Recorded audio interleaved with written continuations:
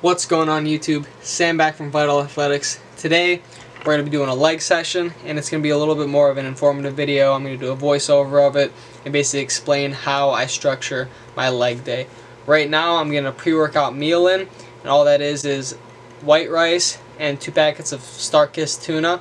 Well, actually one of them's tuna and the other one is the mango chipotle salmon. So the macros for that meal are 31 grams of protein, 43 grams of carbs, 3.5 grams of fat, calories 328, and if I'm hungry I'll eat something else right before we go work out, but if not, that's okay, because for leg day I normally like to keep my stomach a little bit empty just because I get really nauseous. So today, alright guys, we're gonna do about 5 minutes on the bike, warm up, get the blood flowing, and then we'll get into the leg workout. Alright guys, welcome back to the commentary portion of the video. We started out the leg day with some squats. We did 3 warm-up sets of 10 and then 3 working sets, doing 10, 8, and then 5. As you can see, we packed on a little bit more weight. And you can also notice that I'm not using the belt as much as I did before. That's because I want to incorporate my core into more of my workouts, especially the compound movements. So my philosophy when doing legs is doing my compound movements first. As you can see, we're doing squats, and then we're going to transition over to front squats in a second, and then also one-legged leg press. So you can see here with the front squats, really focus on getting down low, and I'm squeezing my core the entire set.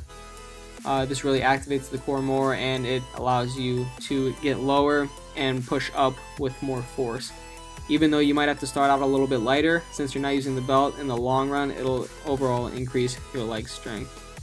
The last compound movement we did was the one-legged leg press. I'm trying to incorporate a little more unilateral movements into all the workouts that I do, just so I really get the full muscle development. You don't need to do a one-legged leg press every time. I try to switch it up, maybe do a little bit of a one-legged split squat. So after this we get into the hypertrophy movements. That word always gets me. So we did sissy squats. This works out more of the quad sweep, and it takes a lot of control to do. Really squeezing my core on this one as well, and I leverage myself on the bar. So I only go on my, I only put my fingertips on the bar, so I'm not actually using my back to lift myself up. Next up, we did leg extensions, also elevating the hip to emphasize the work of the quad sweep with this one. Really just focused on the quad sweep on this leg day. As you can see, I'm trying to make a straight line from my shoulders all the way down to my knees. Very short movement. You can go decently heavy with these workouts. Next up, we did a hamstring curl variation with a band, and I also put a foam roller underneath my hips to kind of get that nice angle on the hamstring. Workout. Thank you for watching. Feel free to try any of these in your workout and enjoy the rest of the vlog. That was the leg workout. I hope you enjoyed the video. I want to start making these videos a little bit more informative, walk you through the workouts, let you know what I'm thinking while I'm going through the workout, kind of my philosophies with training. So I had a lot of macros to work with in terms of what I'm eating for the rest of the night. So I'm really liking this Uncle Ben's Ready Rice Creamy 4 Cheese. I'm eating the whole packet of this, and then also picked up some of this Deli Fresh, I think it's rotisserie seasoned chicken breast. So I got about 4 ounces of this all in a bowl here, all measured out, ready to go.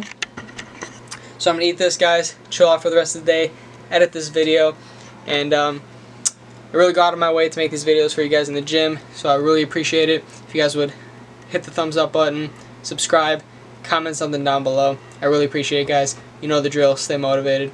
Take care.